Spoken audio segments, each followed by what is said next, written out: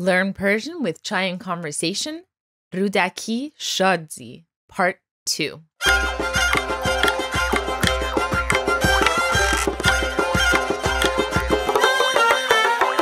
Hello and welcome to Part 2 of this special shād poem by Rudaki, which we are calling shād zee because that's the first two words in the poem. So in the last lesson, I was joined by a friend of the podcast, Yara Elmjui, and we went over the overall meaning of the poem. And in this episode, I'm going to go over the individual words and phrases in the poem and learn how to use them in present-day conversation. First, let's listen to my Aunt Farnaz recite the full poem. شاد زی با سیاه چشمان شاد که جهان نیست جز فسانه و باد زآمده تنگ دل نباید بود و از گذشته نکرد باید یاد. All right, so we're going to cover all of this in this one lesson since it's such a short poem. First, let's go over the very first line. شاد زی با سیاه چشمان شاد. So first we have the word shād.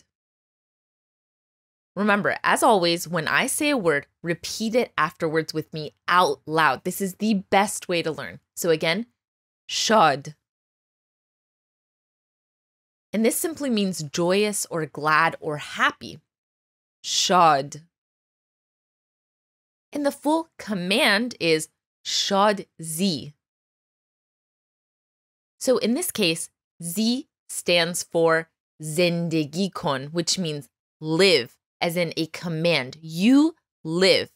So this is one of those poetic liberties that isn't used in everyday conversation. So you're only going to hear zee in poetry in place of the full phrase zindagi kon.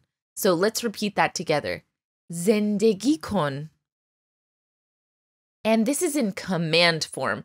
You can say a lot of different phrases this way. It's one of those compound verbs that is very common in Persian language. Kon is short for the command bokon, which means to do. So really fully it means to do life, for example. Zendegi is an amazing word, the word for life. Zendegi. And kon is short for bokon or to do. Kon. So together, zendegi kon. Do life, live. In the poem, however, it's just shortened to zee. So shād zee, live happily, live joyously. Shād zee. Next, ba siyah cheshman. And this simply means with those with black eyes, literally. But when you see siyah cheshman in poetry, it stands in for the lover. So it's kind of code or symbolism. Just like when you see a flower in Persian poetry, it has a particular meaning. Siyah cheshman also has a particular meaning. He or she who you are in love with. The person with dark colored eyes, which is kind of a romantic thing. So let's break it down literally. Ba means with, ba. And siyah means black, siyah. Chishm is the word for eye, chishm. And chishman makes it plural. So chishman. And siyah chishman is black eyes, siyah chishman. And at the end of the line, he repeats shād again. So joyously, I tell you, shād. Let's repeat this full line together. shād zee ba siyah chishman shād. All right, and now the next line. Ke jahan neest juz fesane o bad. Okay, so let's start with the word jahan here. Jahan. And this means the world.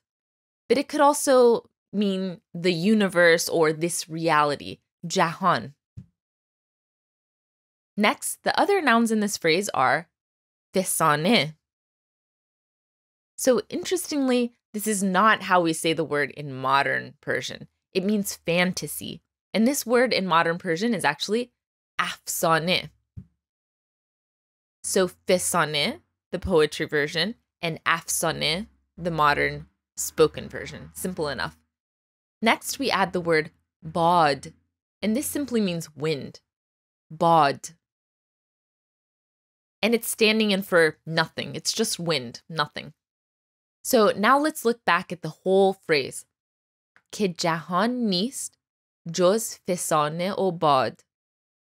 The word ke is most directly translated to that, but here it means because.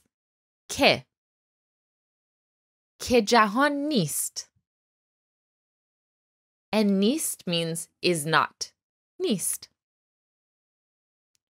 Ke jahan nist, meaning that the world is not, because the world is not. Ke jahan nist.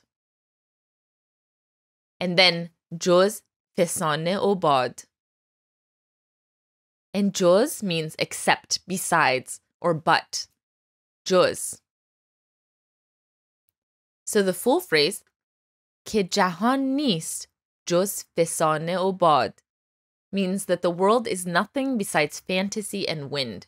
So this world is illusory. It's not real. Ke jahan nist juz fesane o bad. So don't take anything seriously. This is not real. It's nothing. Okay, next two lines. ز آمده تنگدل نباید بود. Okay, so first we have ز آمده. These are two words, but because of the rhyme and rhythm, they get reduced to ز آمده. So in this word, ز means from or of. ز. Although in conversational Persian, ز is actually as. As. As, from, or of, a very common word you'll hear all the time. So now the word آمده. This is an example of how some Persian words can pack so much in when it takes several words in English to do the same. So in this case, آمده means that which is to come. So the future, آمده. So ز آمده means of the future. ز آمده. Next, we have the word tangdil. So one of the most beautiful things about the Persian language, as I've come to understand, is that so many times we can talk about feelings as related to our body. So dil is the word for heart, and so many different words for feelings have to do with the way they make the heart feel. So for example, if you're feeling depressed, you can say dilam gerefte, which means my heart is compressed. Dilam gerefte. Or if you say dil shadam, that means my heart is glad, I'm happy. Dil shadam. And if you say dil tangam, my heart is tight, it means you miss something or you're feeling nostalgic. Dil tangam. So in this case, the poem is saying tang dil, which is just a reversal of dil tang. So it means the same thing. A tight heart, literally, or feeling sad or nostalgic. Tang dil. The word nabayad means must not. Bayad means must. Bayad. So nabayad is the opposite. Nabayad. And finally, bud means to be. Bud. So nabayad bud means must not be. Nabayad bud. So again, that full phrase, ز آمده تنگدل نباید بود, means we mustn't be sad about what's to come. Let's say the full phrase together. ز آمده تنگدل نباید بود. Great. And the last part, و از گذشته نکرد باید یاد. All right. So va means and. Va. And again, it's combined with the sound z, but this time it's va and as together. As again means from or of. So and of, the as. And then we have گذشته, which means the past. گذشته. So و از گذشته, and of the past. و از گذشته. And this, instead of نباید, we have نکرد باید. نکرد باید. So this is kind of awkward phrasing and not necessarily something we'd say in conversation. It's more poetic. So nakad by itself means to not do. Nakad. So for example, if you ask, did he do his homework? مشقاشو تموم کرد? Someone could answer, nakard. He didn't. Nakard. In this case, he's saying, nakard باید یاد. Yad means to remember or to dwell. So yad. So the full phrase, nakard باید یاد, means something along the lines of, you mustn't dwell. It is not necessary that you must dwell. Maybe that's a better way of saying it. It's kind of like saying it in a roundabout way. nakard باید یاد. So now let's say the full phrase again. و از گذشته نکرد باید یاد. All right. So now let's go over the full poem line by line. I'll say the line and you repeat it after me. شاد زی با سیاه چشمان شاد که جهان نیست جز فسانه و باد ز آمده تنگدل نباید بود و از گذشته نکرد باید یاد. All right, that's the full thing. Now let's listen to Farnaz recite the poem out loud and see how much you can understand this time around. شاد زی با سیاه چشمان شاد که جهان نیست جز فسانه و باد ز آمده تنگدل نباید بود و از گذشته نکرد باید یاد. And that's a wrap. Hopefully you understood all the words this time around. Remember, on the lesson page for this lesson, we have the full lesson guide where you can really study these words and phrases.